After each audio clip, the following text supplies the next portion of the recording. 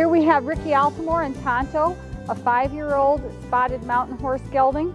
And Ricky, you want to describe some of the problems that you've been having with Tonto?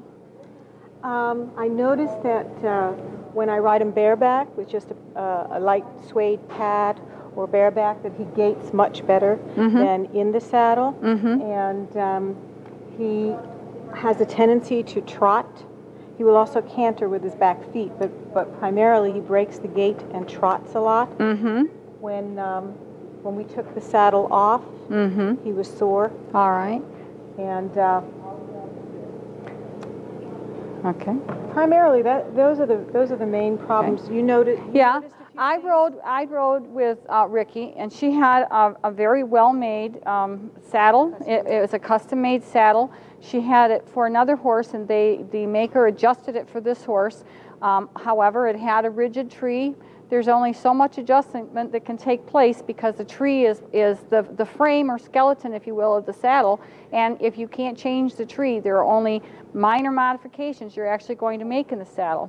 Now, what I noticed when I was riding with Ricky is the Tonto, who is built, and we'll go into that in our conformation section. Tonto's built to do a really nice, decent running walk rack. He was short striding. He'd come in behind to a certain point of the stride and suddenly just drop his hind leg. That caused him to go a little bit bandy-legged because he was not following through on his stride. Well, I suspected a saddle problem, but we didn't say much, and then Ricky asked me to do a conformation analysis on Tonto for her, and as I was coming down his back, here's what I found.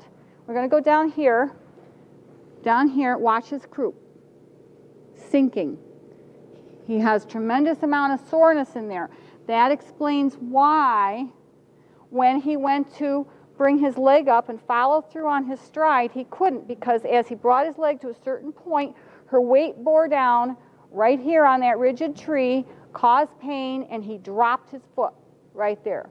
And when Ricky, very much to her credit, saw what was happening, and I wasn't intending to demonstrate soreness, I was intending to show her that her horse had a standard or a rather typical A or rafter shaped back, and as we were doing that, he was demonstrating soreness, and she knew right away that she had a saddle problem and needed to do something about it, and volunteered to come help with this video so some of you folks could see some of the things to look out for, because all of us make these kinds of mistakes when fitting our horses.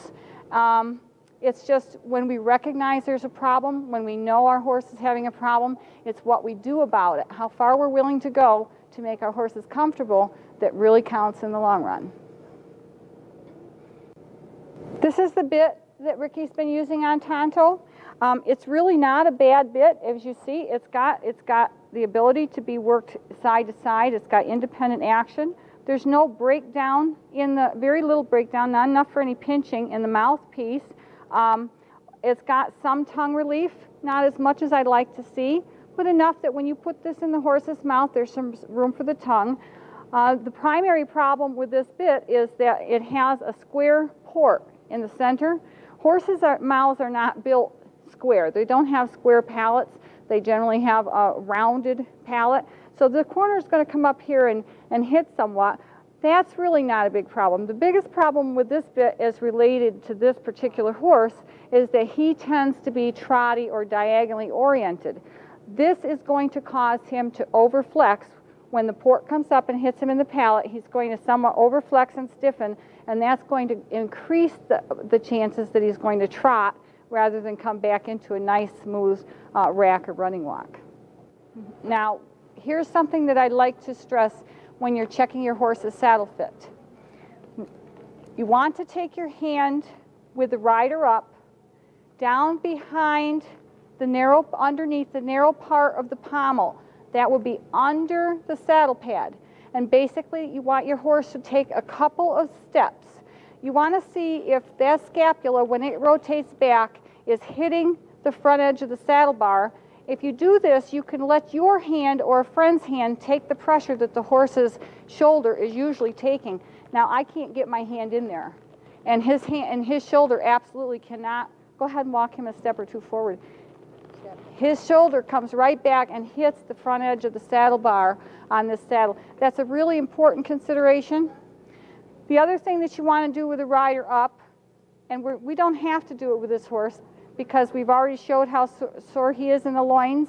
But from time to time, the soreness that's in the horse's loin area or the seat area underneath where the rider sits, that soreness from time to time is not evident until the rider is up.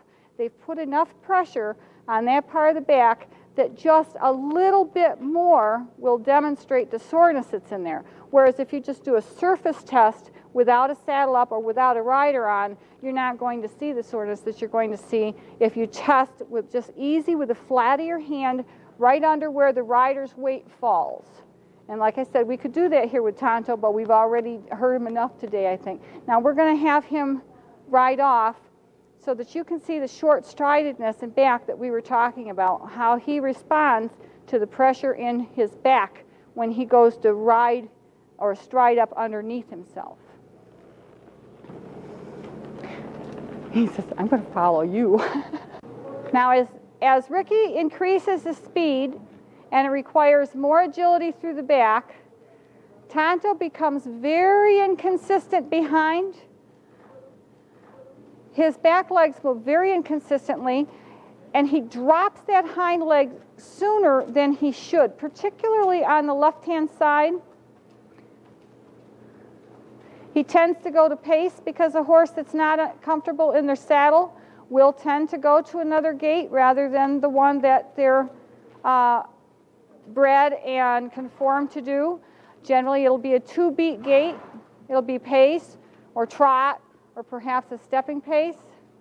Now, what you see is a little bit of bandy-legged where his hock twists to the outside. See how he shortens his stride when she asks for more? Now, that would be okay if Tonto were naturally a racking horse, but Tonto's built to do a nice running walk. And before we're done, that's exactly what he's going to be doing. Here we have Ricky and Tonto. And you'll recall earlier, Tonto was the spotted mountain horse that had the sore back that was so obviously flinching when we touched him along his back.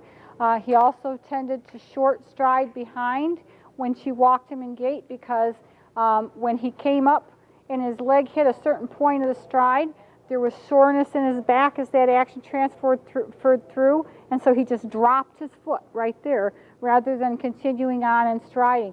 So now we've refit him in a different saddle, a different pad, different bit, and we're going to have Ricky work him to lengthen his stride and show what this horse can do when we work the walk, get him going with good impulsion, and get him comfortable and flowing and reaching underneath himself the way that nature intended that he should do.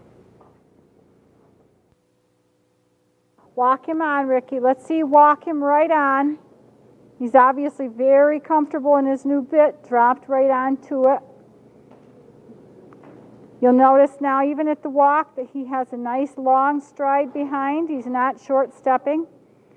We're going to ask Ricky to pick up the speed of that walk just a little bit, not too much.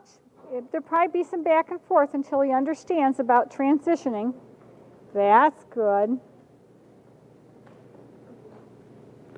Walk him on. You see, oh, he's getting a nice little head nod because his stride behind is lengthening.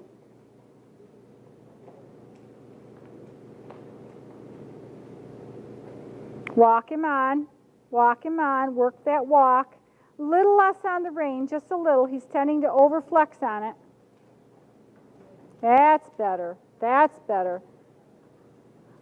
I want you to walk him on quite vigorously, but not as much, quite as much on the rein. That's good. That's good. Nice walk. A little more. Be real persistent. Remember the ask, insist. You need to ask harder, and then insist. And then insist, because when you want more speed, you want more speed. That's it. That's it. That's better. He's actually getting used to being able to stride underneath himself. There's no short striding whatsoever. He's falling right on through. Oh, pretty little run walk. How's that feel, Ricky? Go ahead. Just keep on working that walk.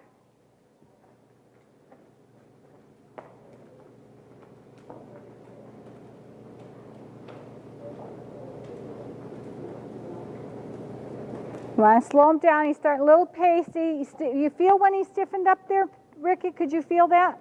When that happens, I want you to check him back in the bridle while you push him forward, because you push him forward to let him know, I don't want you to stop or slow down, but you check him, I want you to quit that pace.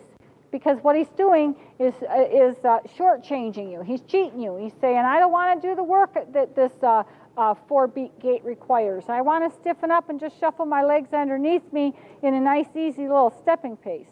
And what he doesn't know is that Mom knows that's not good for him. So even though it's the hard thing to do, especially at first, it's the best thing for him in the long run.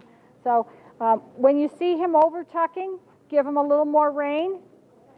And when he starts to go with his head up and a little stiff, push him forward, but check him, okay? Work that walk. That's what we're basically doing, working that walk. And I'll tell you, they do get a little resistant, especially at first. Work him, work him, work him, work him, work him.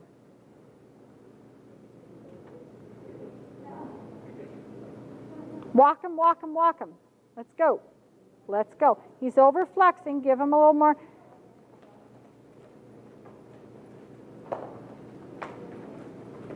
Go ahead and take him in some nice leading rein circles, Ricky. Get him to soften up and stretch out to the bit. Take him in some leading rein circles, nice big leading rein circles, because we want him to stretch out and ask for the bit. He's trying to cheat you by going behind it, and then he's trying to cheat you by doing a little step pace. The more he has to work, the more he says, well, maybe there's a shortcut out of this.